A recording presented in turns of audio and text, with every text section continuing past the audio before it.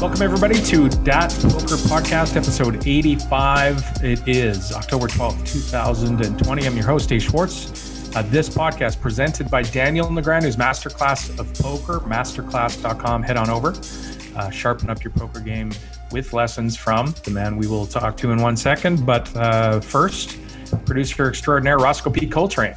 For the record, it's a place called Ottawa. Yes, Ottawa. And Terrence Chan is in Kelowna. Bruce Buffer actually said that once when there's a UFC fighter from Kelowna. Actually, a bit of a downer day here. My day, to bring everybody to a real down start. I took my kid to the park today. We started driving home. I don't live in the city of Kelowna. I live about 25 minutes outside of it. And on a twisty highway, and saw the car suddenly in front of me pull up and stop. So I stop, and a motorcyclist had a collision with a vehicle, and he was flown very far, motorcycle very far from him. Called 911 right away, and they asked me, is he breathing? They do all the things, He was breathing. His eyes were open, but as sort of we were leaving the scene, because all the other first responders had got there, I saw them doing chest compressions, and I'm there with my daughter in the car, and I'm just kind of like, she's not even 3. She doesn't understand anything of what's going on, and it's just like I'm trying to act like just like everything is cool, but also like I don't want it to be too cool because it's like serious, and I think she like senses that energy, and I was like, well, that's a lousy part of the day, and it's such a shitty feeling to not even know. Like, I don't know what happened to the guy. Like, I can't even bring myself to like check the local news feed to see if he made it or not. I just I hope he does, but I'm kind of scared that he didn't. And then yeah, so was probably best off not knowing, right? Yeah. So people out there, they ride motorcycles and stuff, and I would never take away anybody's right to ride a motorcycle. I understand it's your own personal decision and stuff like that. It's not one I would make right now, even though I do ride a scooter sometimes. But just take care out there. It's it was really rough to see that, to like just go like face to face with somebody who was, like it seemed like a coin flip whether they were going to live or die. It's pretty rough start. Tough start. Daniel Negreanu, hopefully you did not witness anybody dying today. Yeah, on a much lighter note, I've been focusing on the news here in the United States, most importantly in Washington, Dick. I think that's right. Washington, Dick. Right. Ottawa. Apparently, so we're obviously referencing what you heard in the clip, the Ottawa. I heard that he actually, because I thought, like, this is the dumbest thing ever, but apparently he does this on purpose. And supposedly, of course, his supporters are like, do you know that's how it's actually closer to the natives pronounce it? So they literally, that was what I got back. It's like, you dumb libtard. You don't even know that he's pronouncing it properly, and everyone else says it wrong. So, yeah. By the way, I made the mistake of reading, like, some of the YouTube comments, and people were like, I think we made a joke about the debate. Didn't we make a joke about the debate last show, right? Right off the top, we talked about it for like 2 seconds, didn't really get into politics. It was just laughing about it. And in the comments, people are like, yeah, no, I checked out as soon as you guys started talking. Like, we did an hour and a half and talked about 90 seconds. We made a joke about it, and people are like, yeah, no, snowflakes. See you next week. They did not. That's what people say. Like, oh, I tuned out. No, you listened to the whole thing. We know. Yeah. That's the other thing, yeah, for sure. Just to piss them off even more, let's talk some NHL, because the draft and free agency happening. We got a tight hour tonight. We're sticking to an hour. We're not going over an hour.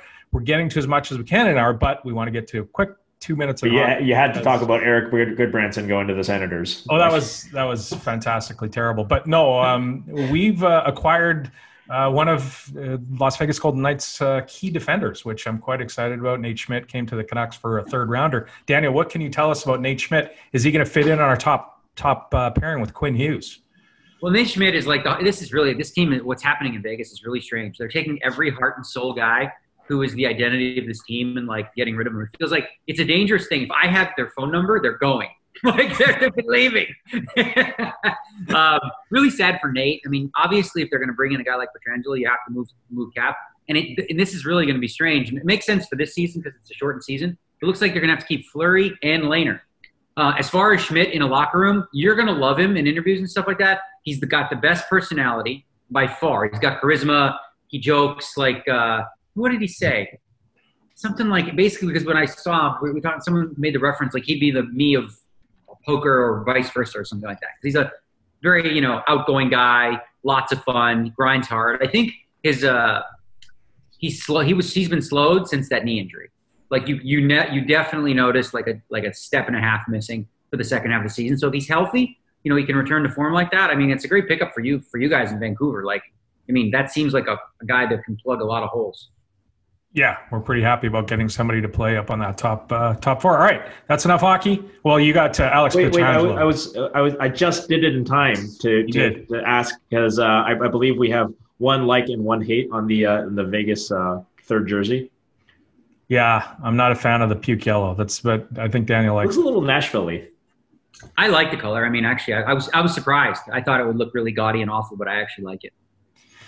What did you think of Pietrangelo? That's a long $9 million for 7 years. Wow, I think it's too much money. But like, here's the thing. That Brian Burke said it best. Actually, he said, Vegas is developing like kind of a dangerous reputation of showing a lack of loyalty. Right? We're going to sign you to a long-term contract and then ship you out. Gerard Gallant, come into the office. We're going to sign you. Oh, you're fired.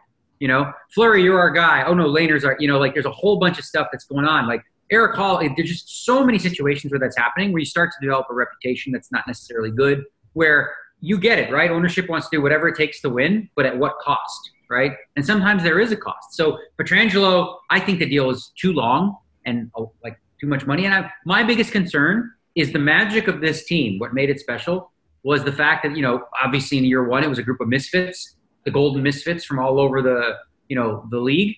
And that slowly dissipated.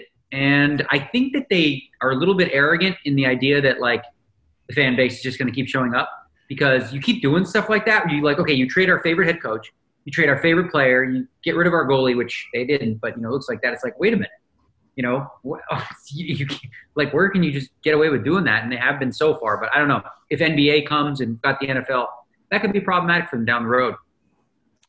All right, let's quickly move on to, and I just want to touch on this quick because it struck me all week, and I've been watching the presidential election markets, and without getting into who the actual Trump versus Biden, the lines are interesting to me because yes, I know what happened last time with the polling data and everything, but the polling data is so one-sided in favor of Biden, and the market, it doesn't seem to have reflected that until recently. I think it's gone to Biden minus 250 or something today, but I think even like a day or two ago, it was Biden minus 200. And if you look at the polling data, it's, and I get people are all going to say, oh, the polling data doesn't use, and we're going to get a million comments. But I think if you look at it in a vacuum, you looked at the polling data and went, is that predictive in any way? The market would be way worse than minus 200 on Biden. Wrong. So I wanted it looks to me like the market is kind of inefficient in a way. And I see all these poker players with huge amounts of money on the election. Daniel, I know you're one of them too, but I don't know. Is it just me who thinks this market's way off or am I missing something? My goodness. It always makes more sense to trust the betting market, which is where people are actually putting money on something like this. Like, here's the mistake I think that's made. Okay, so the polling shows a certain number, right? That polling is based on a national poll that isn't the game. It's just not the game. The game is winning the Electoral College, right? So when you do that, you have to look at polling in very specific states, right? So a betting market is going to take into account the game, as rigged as it is or whatever you want to call it, right? And factor that in. But obviously, if you look at California, that's not a toss-up. We all know, that the Democrats are going to win there. But I think the biggest difference is the fact that, like I said, national polling is kind of irrelevant. Oh, yeah, will Biden win the popular vote? That's like 12-1, right? He's going to win the popular vote. That's a given. The Democratic president will always, or candidate would seem to always win the popular vote for the next 20 years unless some drastic things change. But this is what the Republicans are just good at. It doesn't matter that more people are going to vote for the other guy. They still find a way to win by winning in the right states. Terrence, your thoughts? Yeah, I mean, I have Biden money on. I mean, that's mostly just a function of people who are smarter than me thinking that it's a good bet. And I got in on a long time ago at like minus 130. So if I really wanted to, I could arb out now. I mean, you have to also take into consideration of what happened last time, and the poll said Hillary was ahead too, and the model said that Hillary was ahead, and you had some correlational issues with the polling during the last election, and that's probably going to make the market a little shy from betting the favorite here. I think there's definitely some aspect of that happening now. Daniel points out it's about the Electoral College. I mean, I think I think the models know that too. The betting in general, I'm a really big fan of what the betting market indicates. So that obviously means Doug Polk is 6 times better at no limit hold'em than Daniel Negreanu, if we extend that logic. But yeah. But I think in this case, it's worth a bet on Biden. Certainly at the prices that were like happening last week, like minus 170 and minus 160. Now it's starting to push forward a little. All right, quickly, and there was some stuff happened this week. We'll get to touch on it. One of them was there was a poker player on Twitter who was offering incredible lines to people who wanted to bet on the Lakers to win this, the Western Championship or even the championship. And if they were minus 200, he was offering 2-1 because he was so convinced. Started like completely offering ridiculous lines and getting people to post first. And people got ripped off because the guy took off with the money, and it's like, yeah, no kidding. He offered huge, he offered lines. Not a well-known guy, just like a random. I think he was kind of well-known, or not well-known, but known by some people, and he apparently hundreds of thousands of dollars. People would just ship him money first. What's his name? I mean, we should be outing scammers. I'd have to look it up, but it's just a friendly reminder. Like if somebody's offering you some ridiculous line and wanting you to send money first, like don't do it. There's a problem. Like very Nigerian-like, like. I have 20 million locked up in a safe that I can't get to. So send just 20,000 and it opens it up and I can give you half. Wow. I'll send that check right away. Yeah, don't do it. They call people like that, by the way. It's funny. So they call them mugus. Like you're a mugu. Like in Nigeria, that's what you're basically. A mugu is a mark who like falls for this shit. Nice. Okay. Don't be a mugu. All right. Speaking of mugus, there was 266 runners in a 1K tournament in Chicago last week. This was a charity event called the Midway Poker Tour, and it was held in a hotel there in Chicago. And they didn't have the money to pay out because the way the charity works or the laws that you can't pay more than $500 over the buy-in. So if it's $1,000 buy-in, you can't get more than $1,500. And they decided that they were going to compensate the winners in precious metals, I believe silver, with the remaining amount because they got 266 runners and a $1,000 buy-in with a 100K guarantee. First prize was going to end up being $55,000. So they ended up, trying to give these poker players silver for the difference in the amount won. And, of course, it went sideways. The guy that owns the Mid-Stakes Poker Tour wasn't on site and then kind of left these people to deal with it. They didn't really know what they're doing. Chad Holloway was actually on site covering the tournament, and he ended up, I think, helping out and documenting everything that happened. But, in fairness to the 266 people, they didn't know before the tournament. It wasn't stated that this was how you're going to get paid. However, if you're going to enter a charity poker tournament in a city, maybe that, probably hasn't had too many of these tournaments in the past, maybe do a little bit of homework on how you're actually going to get paid or if you're going to get paid. So just to bring everybody's attention, did you guys read that? And did you have any sort of reaction to it? Yeah, there's even more sketchiness with that. Apparently a lot of people were being told that they had to, they were asked for like their Poker Bros, and Poker Bros, for those who don't know, is one of these like peer-to-peer poker sites that sort of gray market where no money actually exchanges hands, but it's done underground. It's sort of it's become very popular since COVID and people playing at home in the US. So apparently, if you had a Poker Bros account, you had to give them your name. If you didn't had one, you were forced to sign up right there and use them as an affiliate. So that right there tells you like this is some shady shit going on. I think Poker Bros actually, to their credit, terminated this guy's affiliate account immediately once this came to light. Hopefully they would have done that too, even if it doesn't come out. And then I think some other stuff came out about this guy also doing some bad things in the past, getting in legal trouble. So seems super shady all around. I'd definitely like some action against another Midway Poker Tour event happening again. Looks very bad for them. they've claimed that they're going to try to make it up if they're able to do so, which is like, I don't understand. You collected all this money for a prize pool. Why would you not have the money? Makes a really strong case for cryptocurrency, and because probably people would be a lot less pissed off. I mean, it would still be like an annoyance if you got paid in Bitcoin, if you won like 55K and you're not like a Bitcoin person, but still you can like liquidate that pretty easily. You're probably going to only pay like a couple cents of juice on it, not that big a deal. But paying people out in fucking actual literal silver coins, and just like, why not pay them in Beanie Babies? Like, just, I don't know. Bad. Yeah. I think the biggest issue, right, is like, listen, if this, it's kind of funny, this whole thing. It's sad, but it's also kind of funny. Like, if they were actually giving people the appropriate amount of value on the silver coins or whatever, then, I mean, listen, it sucks, but at least you can get your money's worth. But they weren't.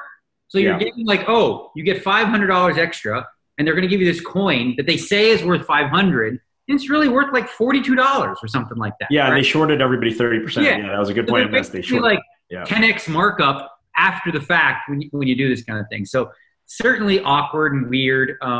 Someone put this joke out and was like, I don't get what the issue is. People chase the World Series for precious metal, like, gold bracelets. Why is this any different? You'd think they'd be like super happy to get, all these medals, right?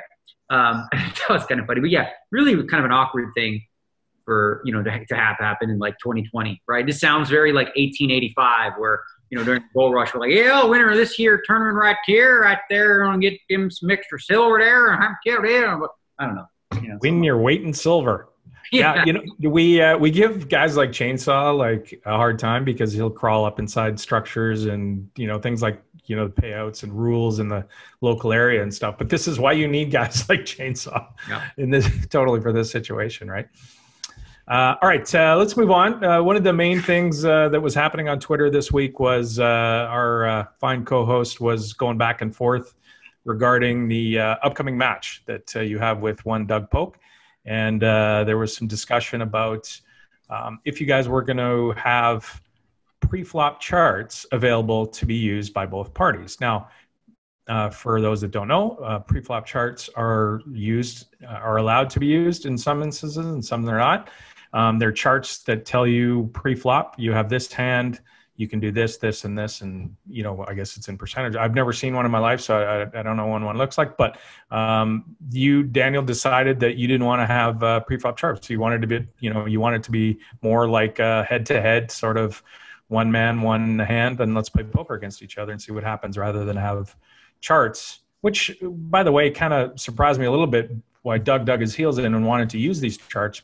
Doug's been a head up crusher for a long time. I'm surprised he still needs them on some level, because he's played so many hands of heads up, no limit hold'em. Why maybe I'm missing something. It doesn't seem like there's a lot of pre-flop decisions that would come along that he would be confused by. But Daniel, why don't you sort of give us a rundown of what how it went back and forth for you? Yeah, where you're getting to something that is actually where the scary part occurs, and that's the complex decisions that are made. That the root is, I reposted a video by this guy GTOX, Finding Equilibrium. I put it on Twitter earlier today, and it explains kind of like everyone has this idea that or some people have this idea that, well, pre-flop, charts should be okay, whereas like post-flop, oh no way, right? But really, pre-flop and post-flop, those are just decisions in a game tree, right? So you could theoretically have like a database or a spreadsheet of every potential flop. Right? King 9-3, da-da-da-da. You could scroll through it and look at the lines, right? And, just have that in a chart. Like, it's not a breathing, living, adjusting document. It's static and it's written, but a lot of people everyone would be opposed to that, right? That's exactly what Max Kroos was doing. That's exactly what he did. Yes. So everyone would be opposed to that, right? Well, you take an extension, back, like, personally, I understand that from a online operator's perspective, it's really difficult to police anything like this. But listen, I have a choice, right? When I didn't really understand what he wanted to do. And then when I understood the complexity of what his charts may do, which is start a visualized game tree that, it frames out the game tree for like flop, turn, and river. Like now we're talking like gray area. As you mentioned, for my pre-flop study that I've been doing, I'd say that memorization wise, I'm probably 92% efficient in that neighborhood. I'm going to make mistakes, but I feel like, why should two people, right? Because I have access to all the same information, right? We all do, right? I mean, it's not all that complicated pre-flop poker. I could literally have the exact same pre-flop thing as he does, and then we're literally not making any decisions before the flop. He's not making any decisions because he clicks his randomizer and opens with queen 3 suited when it says to. I'm doing the same thing. So essentially, we're completely eliminating the skill of pre-flop poker, right? And just delaying it to the flop. And that's if you're not using anything past that. So once it was explained to me, because at first I was like, I don't know, it didn't seem like that big a deal, right? Because what's the big deal? But then when it was explained to me that it was, I'm like, well, why should I give up this advantage, right? My advisors, when they heard that, because I was tweeting and I'm like, I don't know, I was like, I don't know enough. I didn't know anyway enough about real-time assistance and what's available out there. So I was kind of like, well, listen, you're the one that wants to police things and have someone at my house to make sure I'm not doing nothing nefarious. So you can set the parameters. And then there was a tweet that I said like that, right? But once I spoke to my advisors, they're like, hell no, you're not going to let this guy play with charts. If he wants to play real fucking poker, let's sit down at a poker table, like with cards and chips at Poker Go Studio. We could do, both of us, they have on set 30-minute testing for COVID. There would be say 2 people and 1 jib guy. So we could theoretically do that. Obviously, he's not going to agree to do something like that. So the other, so ultimately it comes down to this. He challenged me, right? I agreed to his format. I agreed to his best game under his format on his approved platform, right? And his number of hands. I said, let's play 10K hands. He's like, nope, 25. So he got everything. It's like, imagine the negotiation goes like this.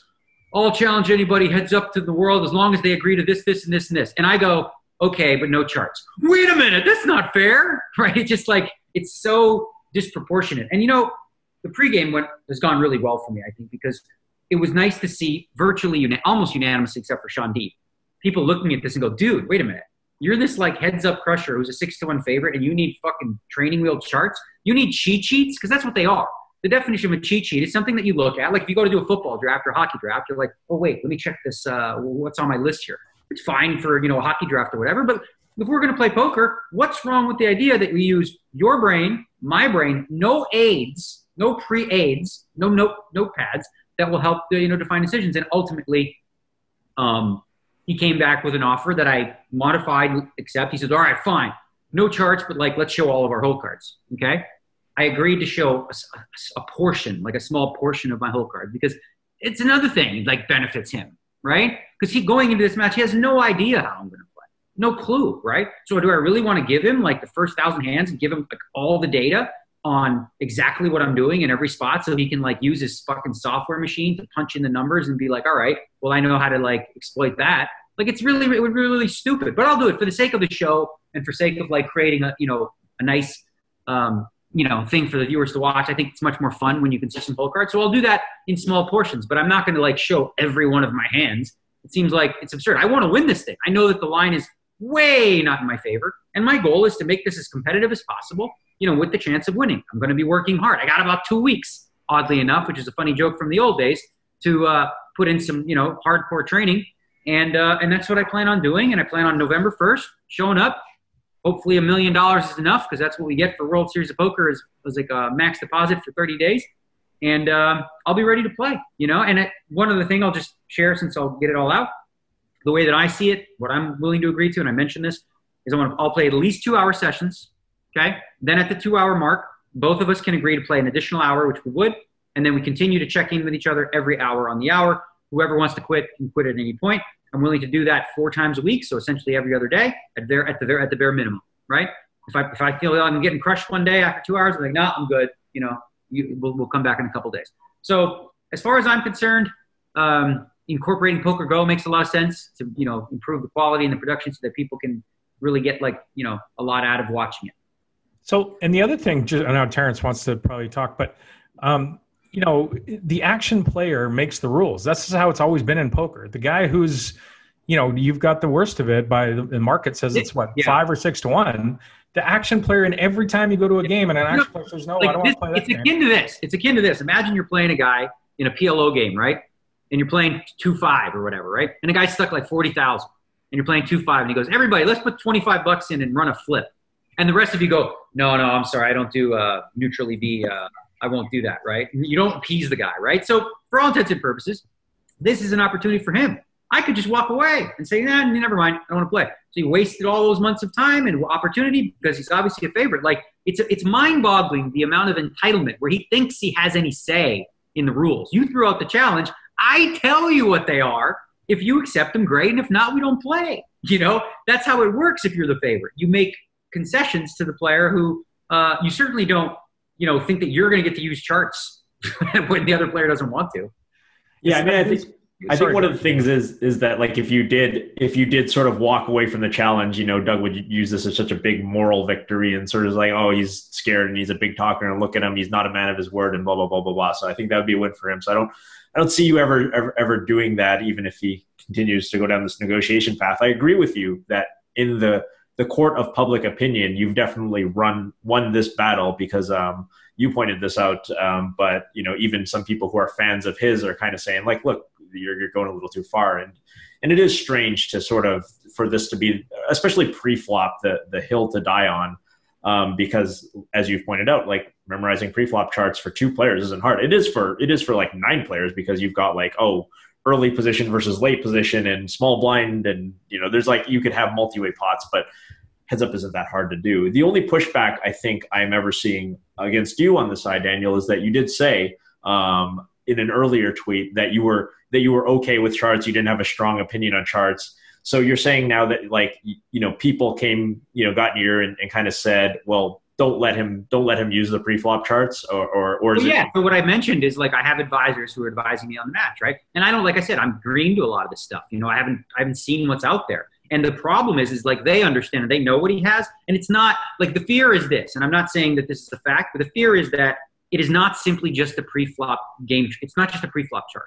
It is a chart that is a root of a game tree that goes on for turn and river. And it doesn't matter anyway, because the bottom line is the guys who were advising me literally said, you cannot play if he plays with charts, because that's like a no-go for them, non-negotiation, non-negotiable for us. So for me, I didn't know. I was like, I didn't assume. I never thought he would want to use them in real time.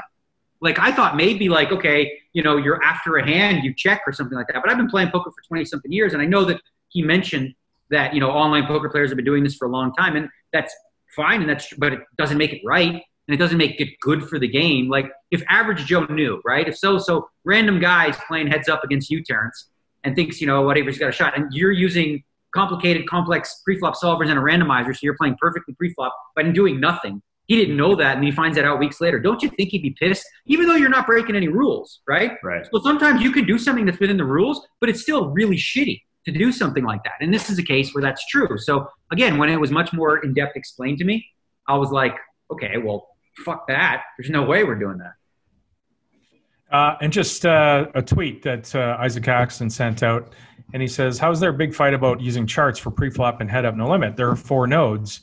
You can rewrite a complete pre-flop head-up no limit strategy on a napkin and memorize it in 15 minutes.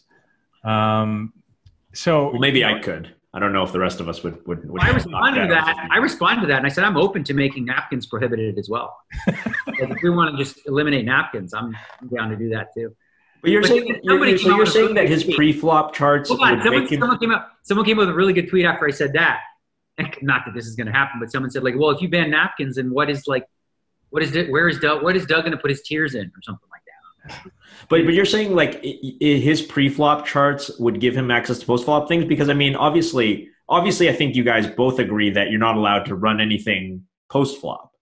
But you're saying that if he's allowed to have pre-flop charts, I mean, are you picturing like a wall of things like 7-4 deuce rainbow and like all the possible things for that, or what's the danger if it's really just like, okay, ace 5 offsuit, I'm going to 3-bet him 13% of the time or whatever. Yeah, but the strategy can be bifurcated past that, right? So you can have it color coded, you can have it randomized pre-flop to do, say, something with ace 3, but also attach it to what you will be doing with your c-bet percentage on flops, turns, and rivers as well, based on different board textures or whatever. Like, you can get very, very complex with it. So whatever base strategy that you set up in your pre-flop chart could be the root of a sort of visualized game tree that helps guide you make more closer to GTO decisions on flop, turn, and river. And that's just like a big no-no as far as I'm concerned. All right, so we're at November 1st. We're at 25,000 hands. Is that right? Yeah, well, so the deal is this. It's a 25,000 hand match at 2 and 400, 2 tables. At 12-5, halfway through the match, if the player who's getting killed wants to say uncle and just wave the white flag, he can do that, bow out. And if the losing player wants to play, the winning player must continue the match. And in addition to that, if both players agree for the second 12-5, we can kick up the stakes if we feel like we want to. So, yeah, I mean, I've been speaking to, and I imagine he is too, to Maury and Brent over at Poker Go in terms of like how we can maybe potentially for some of it, do some Battleship or, where we're both there and, obviously incorporate, because World Series of Poker software leaves a lot to be desired, to put it lightly, right? In terms of like, you can't get hand histories. It's illegal. You can't, there's no way to show hole cards on a delay, really. So there's some challenges that way in terms of how to do it.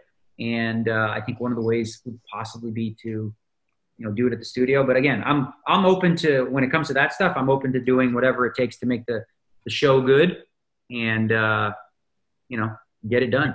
So it's going to be on Poker Go in some format. We don't know yet. Right. We don't know. Probably free pay. I don't know. Like, I really don't, because it's a long match, right? You're talking about 25,000 hands, or at least, the first 12-5. So it's a lot of hours, right?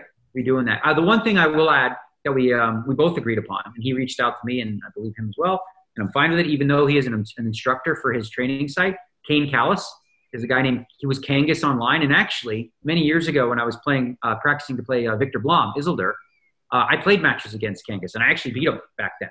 Kane, he mentioned that to me. So he said he feels like he's a perfectly impartial, narrator. He understands heads up. He's a high-level player. So I felt like for this thing, rather than go with, just like the fun crew, we want to have just sort of somebody who's really kind of an expert at this specific format. And, it seems like, would be a good choice.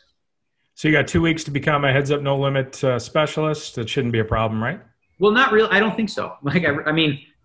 I'm shocked, because I've started my study a couple weeks, right? More intensely the last few weeks. And I will say that, my advisors, if you will, have been rather impressed with how quickly I'm downloading things. Because I do have a poker brain that's been around for 20 years that's, been always adaptable and learning new things. It's obviously more difficult to learn in this new format. But thankfully, I've done work a couple of years ago that is similar to this kind of stuff, which is, in the framework of game theory, optimal GTO kind of stuff.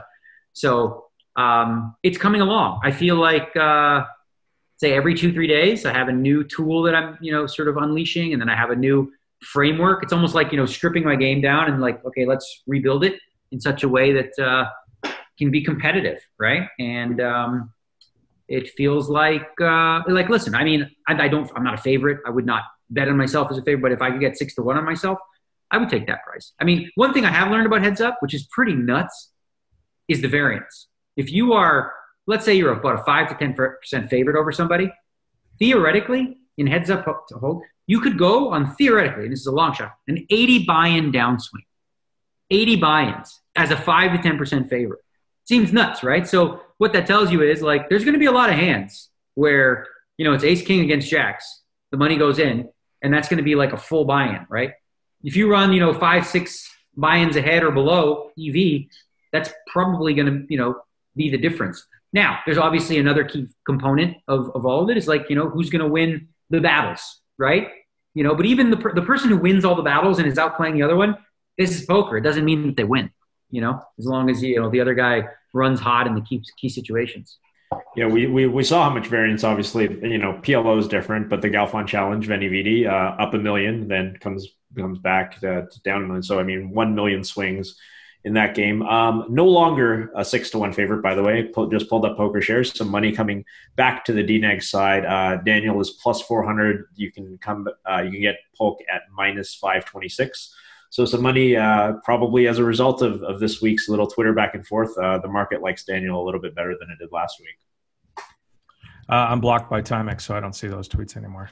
Well, you can still go on Poker Shares. Why are you're not really blocked by Timex? Yeah, Timex blocked me. I have no idea why. He posted it. No idea. It's too funny. He posted it? It's because you're the radical left. No, I can't even remember. I was whining about something in a basketball game or something. I don't know. Oh, it was Spicy P. Was it? I don't know. He's Canadian. I'm surprised more people don't block me, actually. So it's all good. Let's get on some tweets, Roscoe. All right. You're going surfing on the internet. The first one is a reply to the Haxton tweet about writing the nodes down on a napkin, and it's Phil Galfond, and he says, "Thank you. This is what I've been wondering. Was starting to think maybe I didn't understand no limit." Terrence, and then there was a response to that, right? I actually posted this. It Oh, was did you? Okay. yeah, because it's what I kind of related to. I was like, what are people talking about? And this guy kind of maybe you guys can answer the question, but he says, I don't get it though. If the strat is that simple, does it not make it look more dumb? Polk has to use charts. I'm not entirely sure what side of the argument Isaac is on here.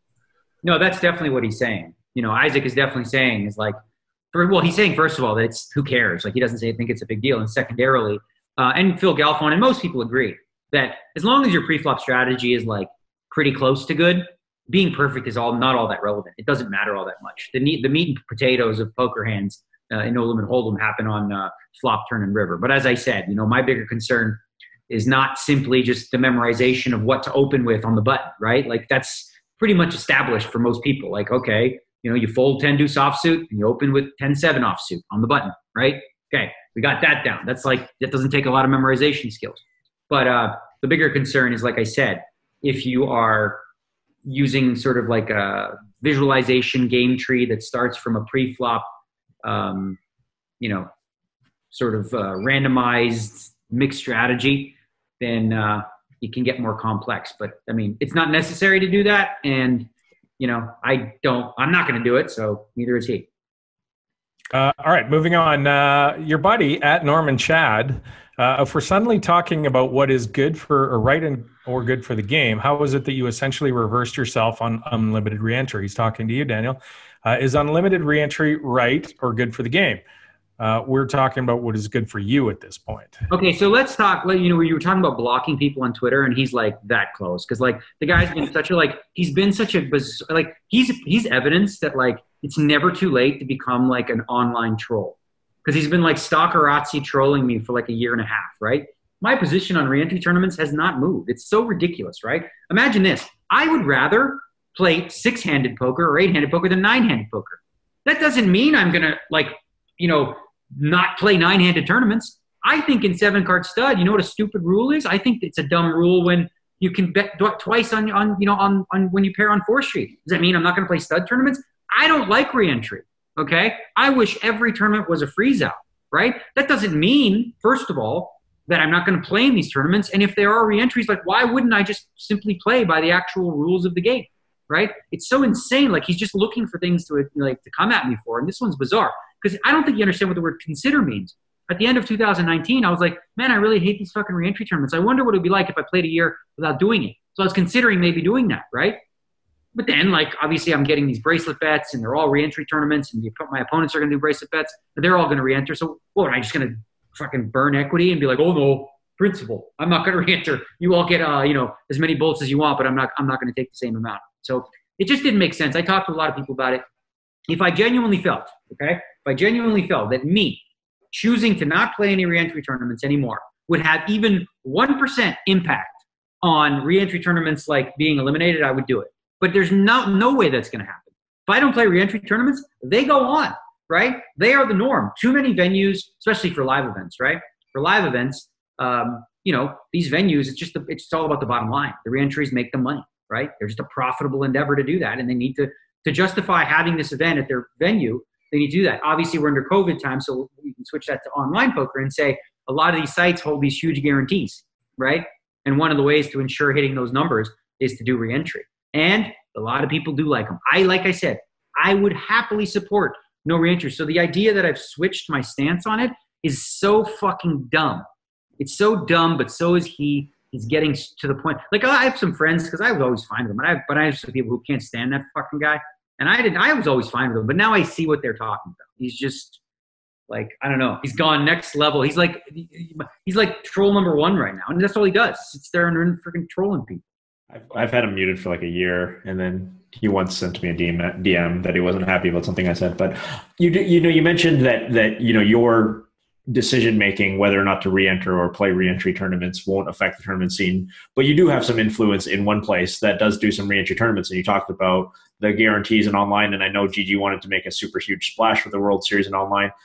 Do you in your world, would you rather have smaller guarantees and no re-entries? It sounds like it, and if so, is that something that you think you can convince the GG poker execs, or is it that they have to battle against Party and Stars and all these other guys, so they also have to play the game as well? Yeah, I'm at a place where I think what you do is you make sure that you offer a healthy diet of both, right? Our flagship event on GG Poker is the GG Masters, and now there's the GG Masters High Roll, right? We was a prestigious event with $500,000 going to the winner at the end of the year, all freeze outs, okay? So this was like our flagship event, right? Now, obviously, to compete in the market, with these guarantees and things like that, re-entry makes sense. It's also, again, profitable for the sites that are doing that. So I understand that. Listen, just because I don't like them doesn't mean that other people don't, that other people are going to agree with me in this situation. So what I'd like to see is just, especially with very prestigious events, like the main events, like the World Series of Poker main event, I would feel pain in my heart if the actual main event, not the online version, had like re-entry in it, right? Because there's something special about one bullet, go home, right? So like a super high roller bowl, that's prestigious to me. Like I always say to people, one of the key factors if you want to make your event prestigious, like more prestigious than other, is to make it a freeze out. Because when you make it re-entry, it kind of it dumbs down the event a little bit to a certain degree, especially when you have a guy like, the Bellagio one, which is fine. It's unlimited at the end of December. Oh, a guy rebut 7 times and won the tournament. Like 6 times he went broke, but he won the tournament. And I'm sometimes that guy, right? But his idea that I'm doing what's best for me is so cockamamie fucking stupid. Because first and foremost, they benefit me because I'm bankrolled to do that. When the World Series of Poker had rebuy events, I crushed in those things. I rebought like a madman up to 49, 50 times in certain spots, but I won. I was the number one person trying to get those eliminated because I thought that they damaged the brand of a bracelet at the time when you could just fire as many bullets as you want. So his freaking stupid fucking narrative that I'm only looking out for what's best for me is backwards, because re-entry is good for me. Okay. Obviously, yet I'd like to see less of it. I'd like to see more freeze-ups. So this fucking, have I said fucking enough? Because I know he hates when I say fucking. This fucking narrative of his is so fucking ass backwards that, he might end up with teeth in his backwards fucking ass. I don't know. I can say that. It's my own podcast. I'm just saying. I don't know how that would happen. I wouldn't put them there, but it's theoretically possible that, he could end up sitting on his dentures and then getting stuck up there. So aside from all that, and I get it, you've explained that he's wrong, but aside from that, people can change their minds. You did that 15 years ago, back when re-entries, you blasted off 40 or whatever it was in a 1K, but that's 15 years. People can change their minds. It's grown-ups do that. Absolutely. No question. You're 100% right, but that's the funny thing is, in this case, I haven't changed my mind. No, I know. That's what I was saying. You explained that, but I'm saying, even if you didn't, people change their minds and they think, oh yeah, maybe I've matured and now I understand it. I guess it's a fair way to say, first of all, we hadn't made final agreements on the Doug match in terms of exactly what we're doing, right? So we were spitballing on Twitter. So the pre-flop charts, things nothing had been settled at that point, right? If I could go back and not put that tweet out, I would, right? Because it creates some ambiguity, oh, you said you're going to let me decide and I'm not going to, right? Well, listen, we didn't have that agreed upon yet. My advisor said, fuck no. So once I learned some more information about it, oh yes, I changed my mind. Well, I actually didn't really change my mind. I just was not understanding what I was saying when I just said charts, because I didn't know the extent, like I said, of what some of these charts look like. All right, let's move on. I found this tweet really interesting, and it was Phil Galfond, and he tweeted out, we so often criticize the plays we see on TV from the comfort of our couches. I think it's only fair to also give credit where credit is due. I recently watched Phil Hellmuth on Poker Go's High Stakes Duel and wrote down some thoughts. And here it is, and it's going to take a bit, but I thought it was interesting, and I want to get your guys' take on this. When you see a talented poker player make decisions that seem wrong to you, you have to ask yourself, are they making bad plays, or do they know something I don't? You often will never learn the answer to that question. Unsatisfying, I know. Nevertheless, I believe it's an important one to ponder, especially regarding your opponents. But even if you're just watching poker icons battle it out on TV, Phil Hellmuth is one of, if not the most iconic poker player in the world. He's won more World Series of Poker bracelets than anybody, and it doesn't look like he'll be caught anytime soon, perhaps not ever. Yet, for as long as I can remember, Phil's abilities at the table haven't had the respect of many of poker's younger generations. I'm sure this is incredibly frustrating for Phil. We all know that it is. Imagine him thinking, I keep winning year after year and they still don't respect my game. What more can I do? I don't recall if I ever criticized Phil's play publicly, but I'll admit I have privately. He does a lot of strange things, that I can't come up with a good explanation for. You just can't fold certain hands off a 7 big blind stack. No way he knows some weird secret about technical spots like that, right? And he goes on, and he basically just says that, he has a new found respect for Phil's play. He doesn't completely understand it. He doesn't agree with it, but he came around to Phil's style of play a little bit. And I thought it was pretty cool for Phil to come out and say that, because for forever, Phil's been trashed by most poker players on and we'll point to a bunch of decisions that he does, like he'll raise fold 2 3s with 4 big blinds or something. And there's no chances, right? But we tend to, wipe that same brush on that play on a bunch of other hands that maybe we don't understand, and Phil's doing something differently. So I thought that it made me think about, some of the things that I've looked at Phil's play and thought, what the heck is he doing there? There's some, and again, it mixes in with some indefensible play. And a lot of times I think back to I think it was a Raz tournament he won in the World Series 3 or 4 years ago. And I think on 4th and 5th, he bricked, and the other guy had like 1 to a wheel, and he called a big raise on 5th Street and ended up making a wheel and beating him and winning the bracelet. And we get caught up, I think, or at least I do, in looking at some of these specific hands and just going, I don't know what he's doing here, and he did this over here, so it must be terrible. But I thought it was neat. There's a huge lesson in this, and it makes me think of Ted Forrest. There was a time where Ted Forrest was the king, right? He was, crushing everybody. But he was doing stuff that you could look at and be like, this is not correct, right? In limit hold'em, Terrence Chan can likely speak to this. Under the gun, he's limping in with king 3 of spades. Well, that's not theoretically correct play, right? Here's the issue, and actually Ted is one person who taught me this, is like too often people compare their A game to an opponent's F game, right? And completely ignore some of the things that they do really, really well, right? And Phil Hellmuth is a perfect example of that. In one sense, his level of aggression is passive. His pre-flop play is substandard, right? There's errors there. What does he do well then? Why is he able to succeed in so many ways? Because other people are willing to take risks and do dumb things because it's theoretically correct, where they risk all their chips, where he doesn't, right? So if people don't, here's the thing. What Phil Hellmuth does is incredibly exploitable, right? Because he does not bluff post-flop nearly enough, okay? So he's not balanced in that way. If you're willing to make the counter to Phil and just be like, screw it. If he puts big chips in, I'll just fold, right? But it's true. In a lot of cases, people are not willing to do that. They're like, oh my God, but I got too big a hand, right? The problem is Phil's not bluffing there. So he takes it so seriously, his last bit of chips or whatever. Let's take a look at 2 of the hands Antonio played, and I told him about that. So Antonio punted in this last one, completely punted. There's no way that based on the pre-flop play and post-flop play that Antonio was supposed to lose. But there's 2 key hands. One, Phil limped in. He raised with 9s. The flop was Jack 5-3 rainbow. Antonio bet. Phil moved all in. Short stacked, right? On a Jack 5-3 rainbow. Short stacked. So you're like, oh, whatever. But he always has a Jack, bro. You just have 9s and you're like, okay, in theory, you're supposed to call because you could have Ace-4 suited. You could have 4-6 suited. But he's so heavily weighted towards having a Jack here that you're just absolutely punting. There was another key pot where it came the board was King 8, 7 deuce, okay?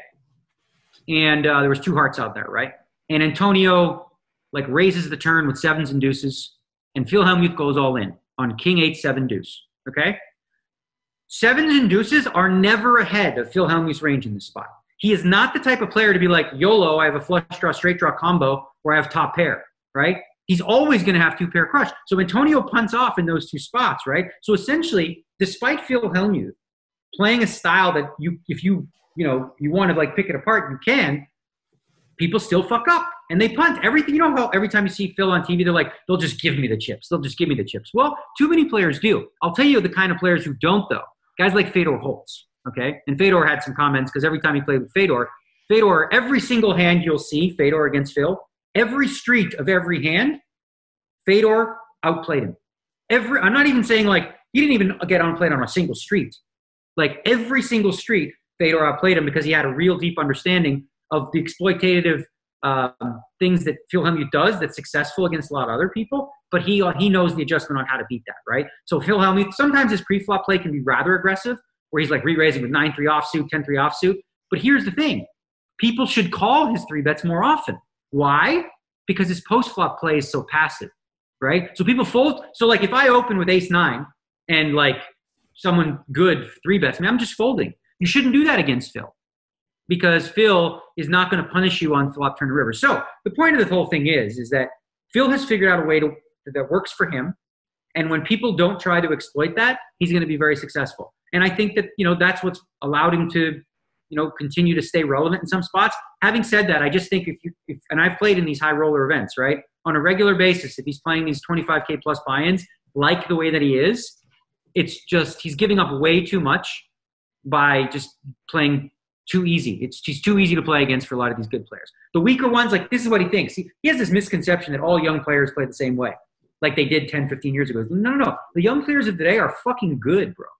They're not punters. They don't just go, YOLO, I have middle pair. They're folding sets. They're folding flushes. They're like, you're not trapping them as easy. Like I felt it this year in the World Series of Poker when a guy just folded top pair against me on the turn. I was like, holy shit, what? And he was right to do that. I was getting exploited. But anyway, that's it. I want to ask you something. Would you say it's a style that works for him? Would anybody else other than Phil Hellmuth get away with playing the way he does? Like you say, like consistently under bluffing post flop. Like if you took a guy and he just played like Phil Hellmuth, there was something about his personality that gets him paid off, like in spots where he's not supposed to get paid off. Could anybody else be Phil Hellmuth? Yeah, I'll tell you what. So in 2004 and that entire era from 2002 to 2010, the thing that was similar about mine and Phil's game was the passivity post flop. Right? I was very aggressive pre-flop, min-raising, making smaller raises than most, throwing a lot of jabs, throwing a little c-bet on the flop, but I never fucking bluffed the turn of the river because I didn't have to. Because I was playing exploitatively where I didn't need to be balanced because people were calling too much for big bets on turn of the river. Is that because you're you, or would Ross have been able to do that? Anyone. Because so what you look at is what is the field doing? What is the field doing wrong? Back then, people who had ace-king, they were playing it face up by the turn, right?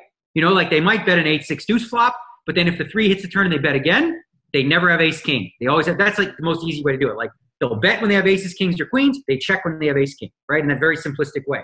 So when the field is doing stuff like that, it allows you to play, like a passive style post-flop, get away from traps. And, it still is effective, I would say, with like, your average Joe. But players have gotten a shit ton better, even in small $500 buy-ins. And it's going to work less because the key difference is now a lot of people, will fold in spots where, they wouldn't fold before. So absolutely anyone could play like that and succeed. Not today as much as, like again, Phil's not going to succeed at the highest levels with that strategy. It's just, I love the guy. I know a ton of respect for what he's able to do. And I think that some part of him knows this is true. But like if he sits down with like, the Jason Kuhn, Mikita Bajakowski, Izzy Jones, like, that crew, right? His tricks are not going to work. Like, his check. It's so funny because one of the things he says, and this is what he does, he bullshits with his mouth. He said to Antonio, this was so funny. He's like, if I didn't hit the ace, I was going to move in on you on the river, right?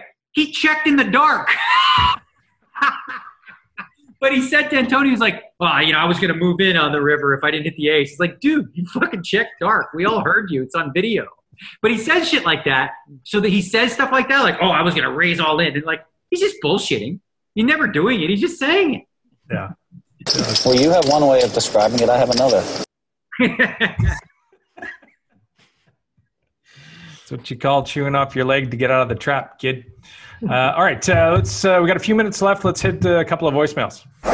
Email number 1. Hey, PokerCast, Jimmy from Baltimore. Thought I'd share a quick story with you about the Stanley Cup playoffs. So I was listening to a podcast from you guys, had to be over a year ago now, and it's for last year's Stanley Cup playoffs, not the ones that just finished. So you did a show that was like half poker, half hockey talk. I tuned out on the hockey talk because I'm not a big hockey guy, so switched off, did something else.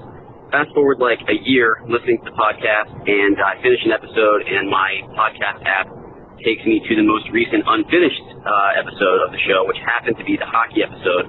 I didn't realize it had switched over, so I'm listening to it.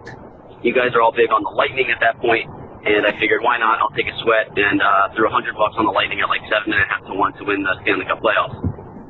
Fast forward like 2-3 weeks, I go to check it to see how they're doing, how my bet's looking, and I realized the Stanley Cup playoffs aren't even going on. This is like the off season, and I listened to an old episode that was like a year and a half old. So I let it ride, had to sweat it out for like over a year with COVID going on, but was able to run good, and the Lightning took it down, obviously, and cashed on the 7-1. So appreciate you guys, and if you're ever in Baltimore, I owe you some drinks. Thanks. Oh, that is fantastic. It's awesome. So good, too, because the Lightning were swept in the first round. Last year, they didn't win. It's so good. Like, every part of that story is amazing. Yeah, that's awesome. Oh, that's so good. All right, let's get to Baltimore for some cocktails. Yeah. Email number 2. Hello, DAT Poker Podcast. Again, I love the show. This is Paul from South Jersey. I was wondering if Henry Orenstein gets enough credit for, the whole camera. Seems like it's like an afterthought, and it just was so important to poker, but rarely brought up. Well, I'd love to hear your opinion. Thanks, man. Yeah, Paul from down the shore. That's a good question. Maury Escandani tells a story about that, and I think he was close with Henry. And back in the day when Henry wanted to bring the card tables and show the games, I think Maury says he just told Henry, "You're crazy. Nobody's going to want to do this. Forget it. Put that away." And Henry's an inventor. He was an inventor, and just kept tinkering with it, and finally brought it to light. And of course, Maury, benefited more and drove the TV poker industry more than anybody. But yeah, no, I agree. I think Henry was an innovator and did great things with it. What do you guys think? Yeah. Oh no, I really liked Henry a lot. He was obviously there with high stakes poker, and he was way ahead of his time. And I would highly recommend, and I don't even know the name of the book, but I'm sure if you look up Henry Orenstein wrote a book about his life. Okay. And it was riveting, right? Because this is a man who was in the camps. He's a Holocaust survivor. He was in that. And just hearing the stories of how he survived, and, because part of what they did with a lot of the people that were in camp was, they if you had a special talent or skill, you were useful. So they were going to give you more food and, give you opportunity. So he was he bullshitted his way through it, claiming to be a mathematician and, engineer and all this kind of stuff. And he figured his way through, and just hearing him describe it was just, was amazing. But absolutely no question about it. When he brought this to the forefront in poker, he had the patent years before it actually happened. I remember early on, Eric Seidel, if it was up to Eric Seidel, and I can needle him about this, poker would not be the same as it is today, because he was vehemently opposed to showing his hole cards. He thought it was a dumb idea and thought it was really, really bad and that no one was going to do it. Luckily, I think he's changed his tune on that. I remember there was one of the first hole card cameras I think it was the U.S. Poker Championship, yeah. And they have Eric hiding from the camera, showing his hole cards over here and looking at him over here and looking at he's doing his best. And I remember watching that. Right. I was in a bar or something what the hell is Seidel doing? Yeah, but Henry. So for a lot of people that don't know, Henry also, he was an inventor and he invented the hole card camp, but he's more famous for something else. Transformers.